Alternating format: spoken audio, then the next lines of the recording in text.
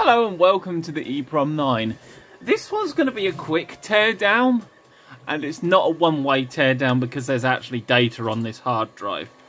More specifically, a solid-state drive, and I'm sure by now most of you who have access to solid-state drives have decided to take them apart at some point. Let me just find the correct screwdriver. This is where if I was prepared I would have found it already and done the necessary shenanigans, but hey, this is me we're talking about. When is anything ever organised? So this is a Samsung 840 Pro 250 gig SSD. A pretty decent drive actually. Technically it's not a hard drive, but it may be referred to as a hard drive because I'm pretty used to calling them that.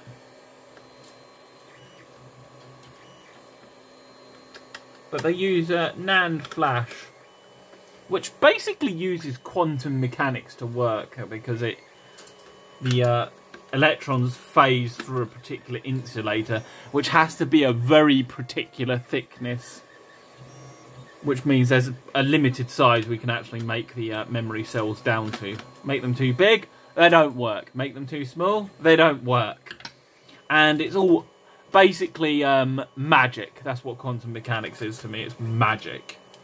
So we open it up and boom! The circuit board barely fills half the space up in the case. So let's move the case out of the way, which is metal, aluminium by the looks of it. Is it aluminium? Let's try it with a magnet. Yep, that's definitely Ali, alright. Aluminium screws are just pure evil. So let's bring the circuit board up closer to where you can see it. So what we have here is customer silicon Samsung controller, more specifically an S4LN021X01-3030, that looks like. Is it that? No, 8030. Oh, 08, that might be the date code. It was made. And it's an ARM processor, which you should be able to see there if the camera lens focuses. Then we have the DRAM, because what these tend to do is they have a DRAM cache, so they can basically store, you know, pointers to where the actual files live, so they can actually access it quickly, read it off quickly, and write it quickly. Otherwise, these things can bottleneck to the point they are not any faster than a standard mechanical drive. And then we have the actual NAND flash units, which are going to be, because it's a 250 gig drive, and bearing in mind this is bullshit units, so but I can't do the maths in my head, so we're just going to go with 250 gig. Because they do it to the nearest 1,000 rather than what it should be, 1024 and then double up from there. So 250, that would be not quite 128, but close enough that individually each chip would be a bit above 64. Because 250 isn't exactly a nice binary number.